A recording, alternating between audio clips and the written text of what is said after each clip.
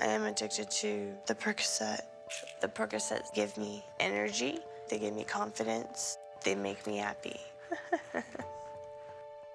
One of my biggest fears is the kids coming home one day and finding Mummy dead on the couch. Danielle doesn't care who she hurts, and she's hurt everyone in the family. You get out of my face. Seriously? What? Me and the pills are a package. That's why I won't quit.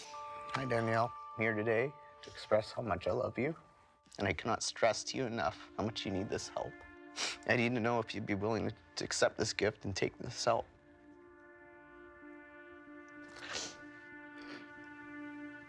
I'll do it. All right. Danielle, you can do this.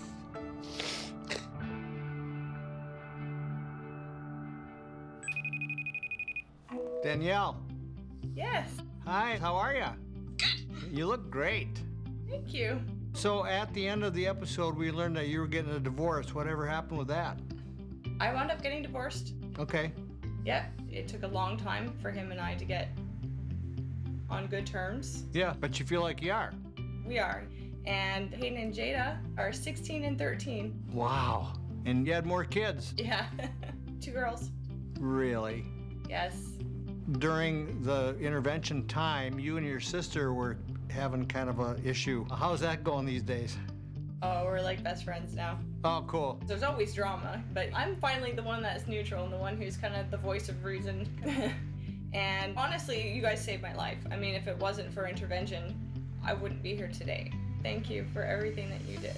I'm really glad we got to do this. Thank you. Bye for now. Bye. She's lost who she is, who she can be. Could I have the emergency room, please?